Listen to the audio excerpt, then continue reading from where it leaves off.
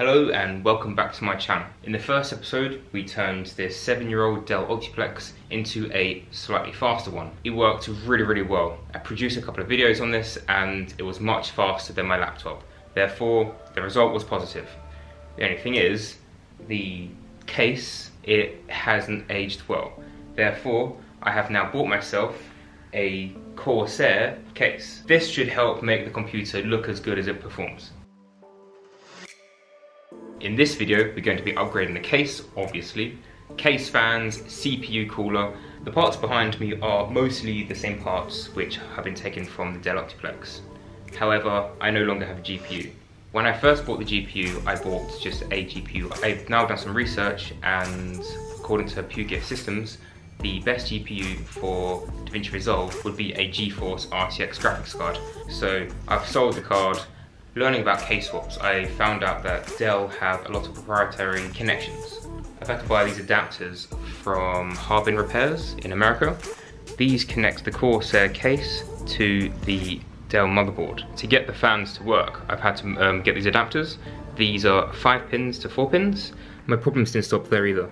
So I've installed this CPU cooler. Here you can see that there's a standoff screw. This isn't the normal size standoff screw. This is the normal size standoff screw. It's half the size of what it needs to be.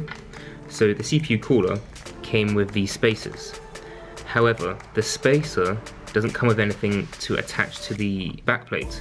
So I've had to find a standoff like this, but you can plug into the plate behind. Just like last time, there has been a smidge of movie magic. I've installed the case fans because that's just boring to watch. I have also added the CPU cooler. This was very hard because of the whole spacer and stuff. There's a lot of adapters out there and I've already bought quite a few of them, so I'm not a stranger to adapters. However, in the Corsair world, it is quite easy just to stay within them. Because I have put this wiring diagram, it's going to be a lot easier when it comes to connecting everything together. Alright, let's start the build. Start off by adding in these small adapters from Harbin Repairs. And the second one goes in just like that. We've got our CPU cooler in. We've added in some Noctua thermal paste. We've got the RAMs installed. Let's get the case.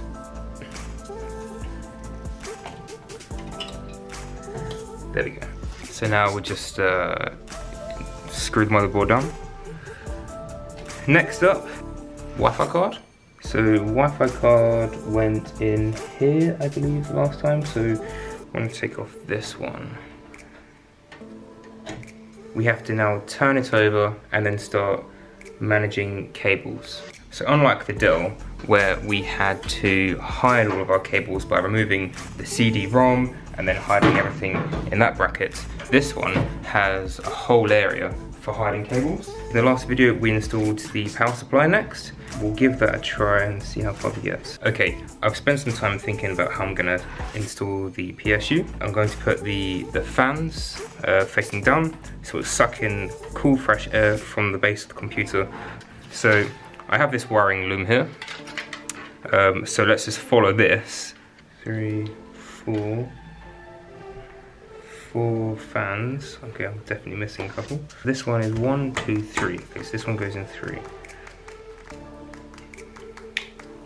So the signal goes from the Commander Pro, and then from the LED, it would go into this, and then this would tell each of the fans what colors to show. Now, I'm not too sure if these really matter, which one they go into. I think, yeah. Just plug them in. Okay, so that gets rid of all the fans.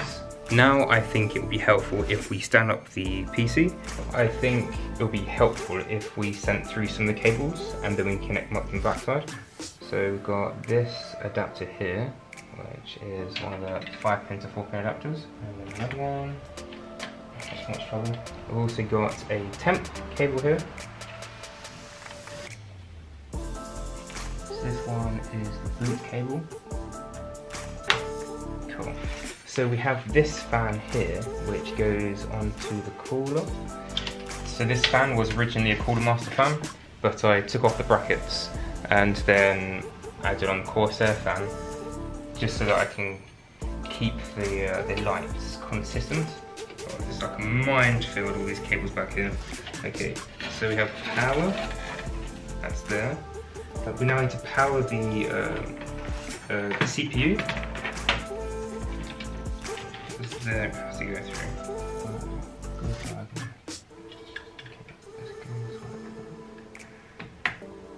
Okay, so this adapter here is for this fan, and then this adapter is for this fan. Okay, I can then plug those two together. This one is the USB, I believe. So this is audio, so okay, that's quite easy. That one goes into there.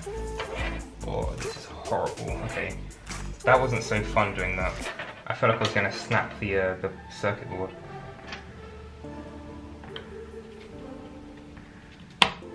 Cool. We have this power switch, which I'm assuming goes on the top, and then power plus and a power minus. I'm going to stick in the power switch one first. We've got a power plus and a power minus. So the minus is on the right hand side. So they're not wiggling loose, which means they must be on there.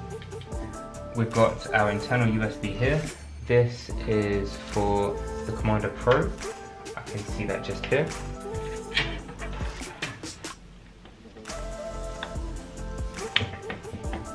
We've got these two hubs just here with power cables here and here. They both need SATA power, so that's one there.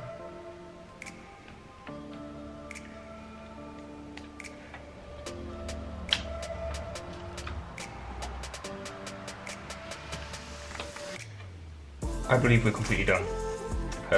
Now just to stuff all of this into the bottom. This is the first turn on of the Dell Optiplex 7020 case swap into a 4000X. No, it's a 4000D.